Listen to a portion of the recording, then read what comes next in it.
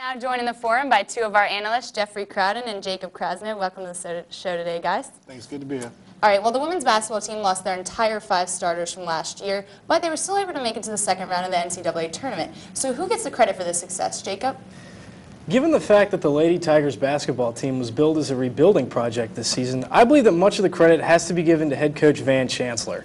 A winning tradition has followed Chancellor wherever he has been, as evidenced by his 4 WNBA championships and his Olympic gold medal in 2004. The 2008-2009 season, his second with the Lady Tigers, was no different. Chancellor was handed the reins to a team that was littered with talent, and there's no doubt that momentum from his Final Four appearance last season carried over into the 2008 campaign, which was a success thanks to Chancellor's coaching prowess. Yeah, Jacob, I have to agree with you. Coach Chancellor did a phenomenal job this year recruiting this young talent and getting them to buy into the system. But you got to give all the credit in the world to these players. You can do all the coaching in the world, but those players have to take heed to what you're preaching.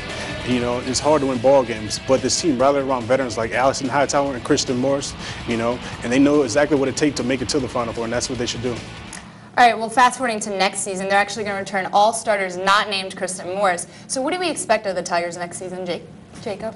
Well, now that this young team has set the bar so high, I would expect a lot. The 2009 iteration of the Lady Tigers should pick up right where their 2008 counterparts left off. The women's basketball program is one that is laden with success, as it has been nearly 15 years since this program has seen a season in which it did not make either the NCAA tournament or the WNIT. I see nothing to suggest otherwise for next season, and I fully expect the Lady Tigers to make a lengthy postseason run, especially if Coach Van Chancellor is able to land a good recruiting class.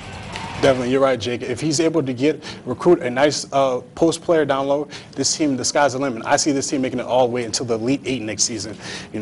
I think this team overachieved this season, and just think next season they'll be a year older and they'll have tournament experience. Not to mention Allison Hightower, who really had a coming out party in this year's tournament, scoring 26 points in the first round game versus Green Bay and 21 in the second round against Louisville. I think that she will carry that performance into her senior season, and I think this team will be in the late 8 next season. All right, guys, moving to the baseball diamond. The team has just swept Harvard these past couple days, but this weekend they have a much tougher matchup against Ole Miss. So what are your predictions for the weekend? And make sure to defend your answer, Jeff.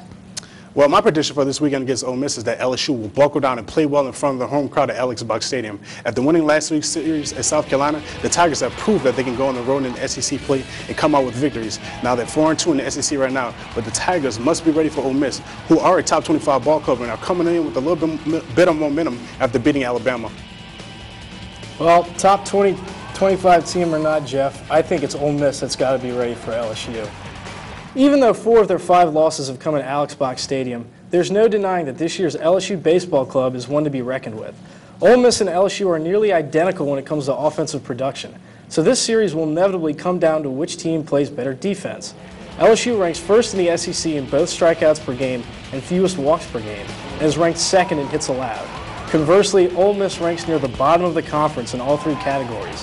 LSU will win this series, thanks to a superior pitching staff. All right, well, before I let y'all go, we got to talk some NCAA tournament basketball action coming up this weekend. So we're going to run our triangle offense. So for my first question, what do we think, in any Sweet 16 upsets?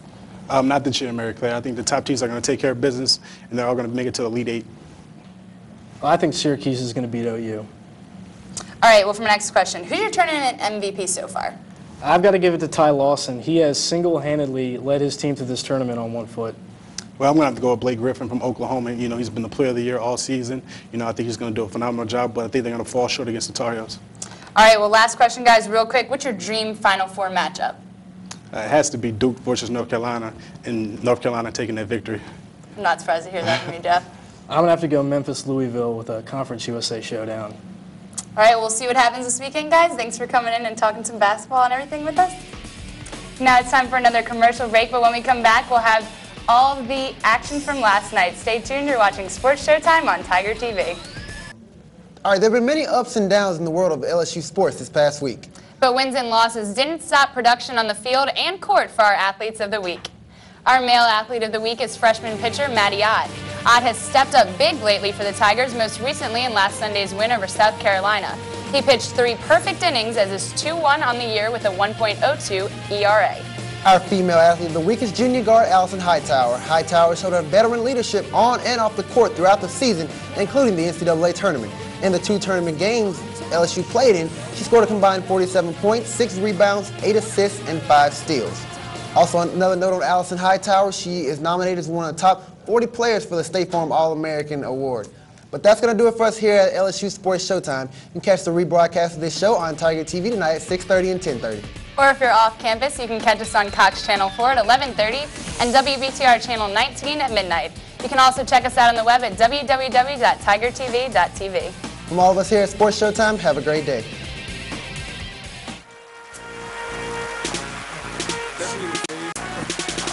Into the livest game coverage around. I'm talking LSU sports, Showtime in the towns. Get the scoop on the ball, a sneak peek on the track.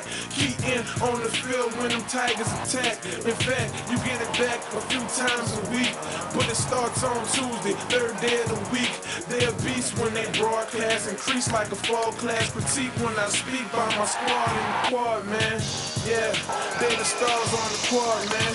That's the TVC, Tiger TVP. Every game, every star, every player, every situation they facing the star in the making. And you get it first exclusively. Yeah, I know you feeling me. Who want the latest on the TIG?